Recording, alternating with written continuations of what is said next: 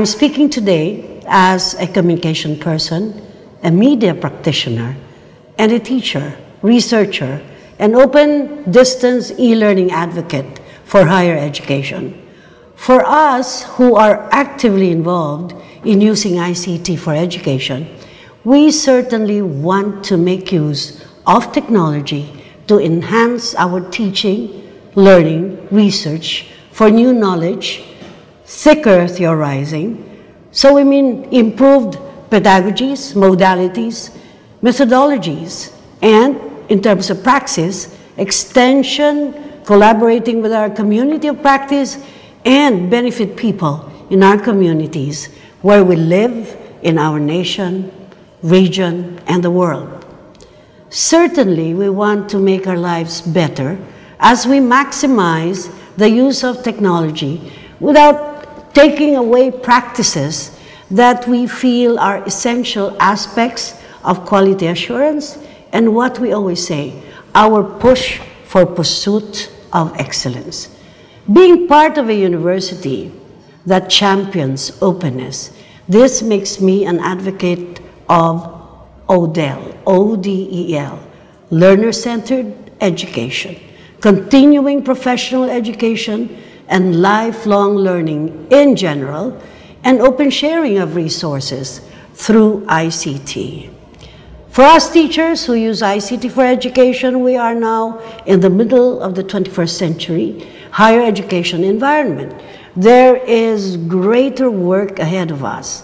The many universities, schools, and colleges of traditional mode, and open universities as well, we teachers who put high regard to the use of technology-enhanced and technology-mediated education.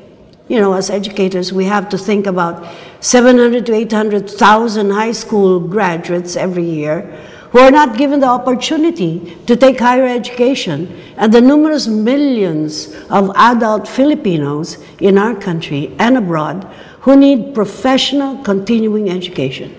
We can only do so much in physically, replicating our institutions, fly our professors in every island of our country to reach those who are marginalized. We therefore make digital information communication technology work for higher education in our country. We have to continue doing research to fully understand the benefits of ICT and e-learning for higher education. Moving forward, we have to examine the parameters of openness in determining our institution's direction in these digital times. Concepts of open education in general, and in particular, open educational resources, or OER, including MOOCs. MOOCs is a form of OER. It is a type of OER. It poses benefits to all teachers and learners, especially in developing countries like the Philippines. OER is a term that was first formalized in UNESCO's 2002 Forum on Open Courseware in Teaching, Learning, and Research Materials. OERs can be in any medium, digital or otherwise, and in the public domain, or is under an open license. It has, in most occasions, been associated with open distance learning and the openness movement. Digital OER is an important resource for education in the Philippines, especially as internet connectivity becomes increasingly available and starting its maturity year 2016, with our total population of 102,250,133 Filipinos. The internet users, out of this population, we have 44,478,808, that means 43.5% penetration. So considering the active users of the internet with its continuing growth, and considered as the Philippines being the textingest social network, selfie, photo senders. It is part of this generation's learning style for tertiary education learners. And with the Philippines having an active and dedicated people to maximize ICT for education, we have UP Open University, which started to go online in 2001 and fully online in 2007. And with today's media connectivity, interactivity, and ubiquity brings the Filipino people a powerful platform that promises higher education institutions making its way to strengthen the concept of lifelong learning. These modes of openness have been applied not only to open distance learning institutions in varying degrees.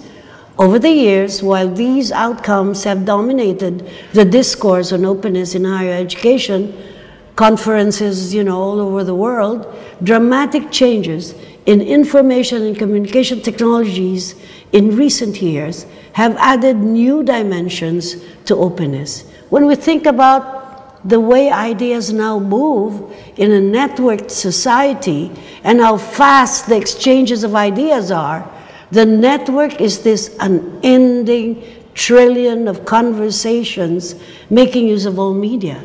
We have print, we have radio, television, all rolled into a medium that is multimedia, print, graphics, audio, video, all different media together with its own set of grammar and syntax, giving openness this new excitement and synergy in these new dimensions of connectivity, interactivity, ubiquity, everywhere it's accessible, framed in this automatic, constructivist, participatory pedagogy of teaching and learning in multimedia age. This digital era not only calls for knowledge of different literacies, but what is more exciting is you have this multimedia that captures orality, the exchange of ideas verbally, and you have moments of quiet contemplating in modes of visuality.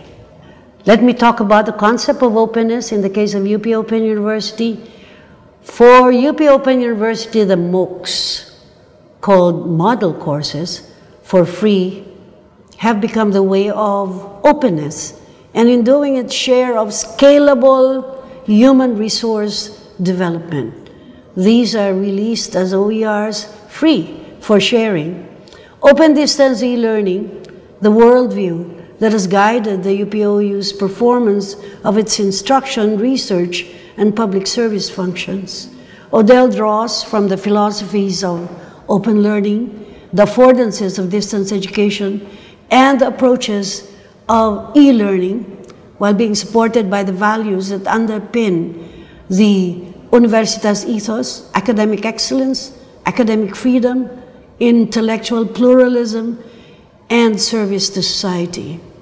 And so we have MOOCs, and UPOU has termed its own brand of MOOCs, as I said earlier, massive open distance e-learning, the model.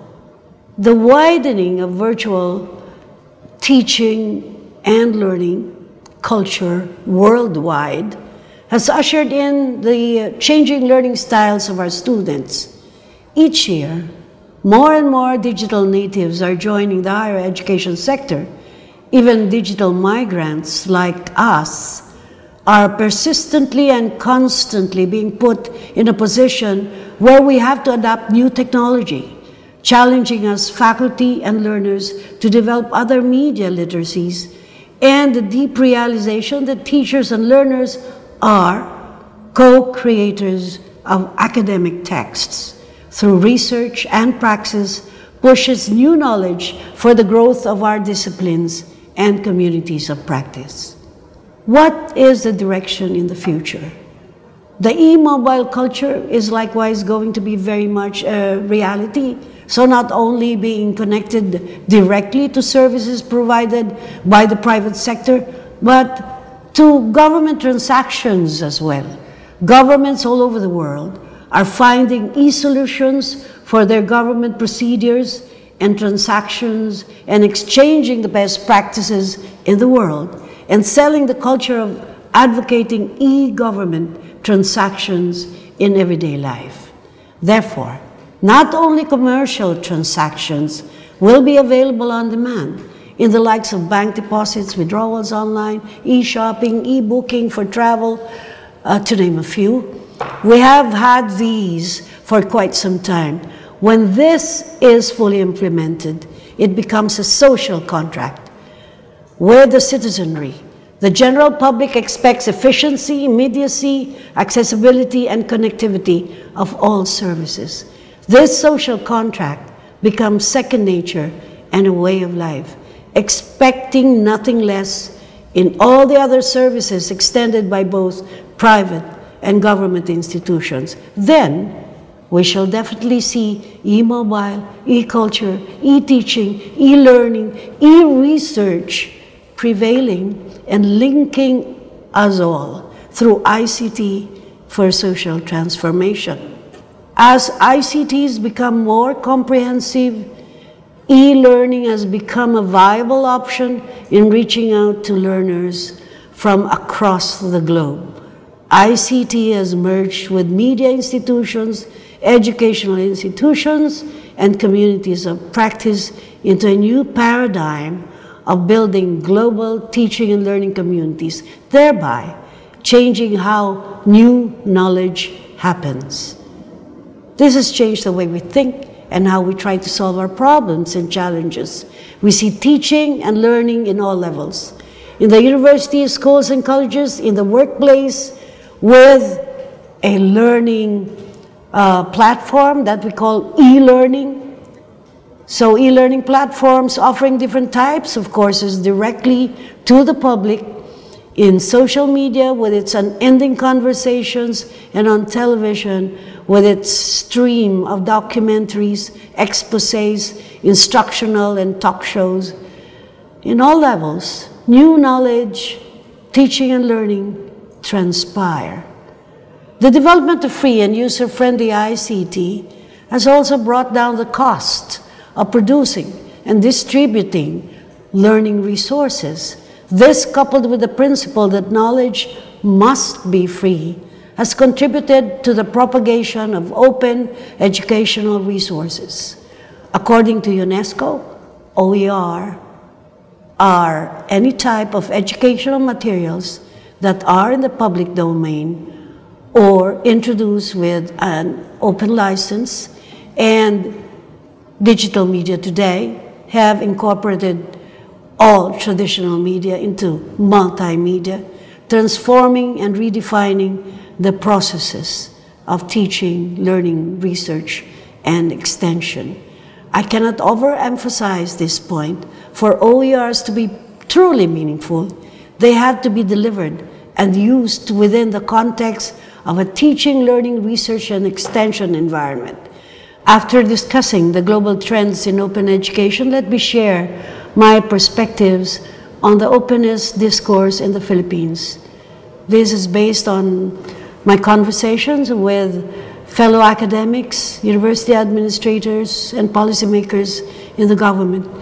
And the Philippine discourse of openness in education revolves around three interrelated issues: national access, quality, and transnational education. Lawmakers in the country have heeded this call. So the Philippine Commission on Higher Education, Technical Education and Skills Development Authority of the Philippines, and UP Open University were named as the three institutions to enable the implementation of the new law known as Open Distance Learning Act, and the application of open learning as a philosophy of access to educational services and the use of distance education system of delivering quality higher and technical educational services, identifying ICT as delivery mode and other approaches. This law is strengthening the development and production of MOOCs and OERs in the Philippines. As shown in Section 12, the role of University of the Philippines Open University is summarized into the following.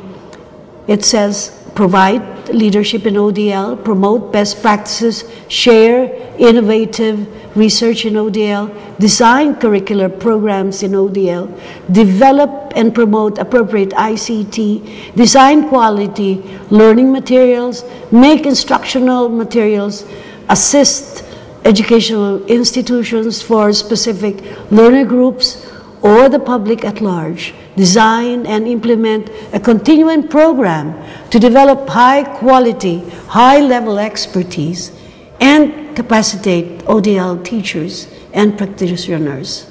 You know, I'm thankful that I work closely with this because, you know, being part also of the technical panel of transnational education in CHED and with UP Open University, working closely with our chancellor and other administrators and other faculty and staff of UP Open University, the opportunities and the many changes that will happen in ODL scenario in this country will be wide, will be deep, and will really affect our lives as educators. What is good as well, in the Section 15 of the ODL Act, roles of broadcast media and telecommunication networks, they are encouraged to provide as much assistance to those offering ODL programs. And also in Section 18, it talks about tax exemption, donations, if you are going to donate and have grants for individuals and organizations, there will be tax exemption for donors. So Transnational Education CMO has also gone through public hearings and will be ready for orientation for Philippine HEIs. The national government wants to promote greater openness, distance learning in education, and the IRR of the new law has gone through public hearings as well, and orientation for HEIs on the law has transpired. What are the implications of these trends and developments for us who are in higher education and believers of information communication technology for education? In heeding the call for technology-enhanced education, we need to go back to the mission of our respective HEIs and evaluate how can openness and technology-enhanced education support the attainment of our mission in the context of teaching and learning in the 21st century.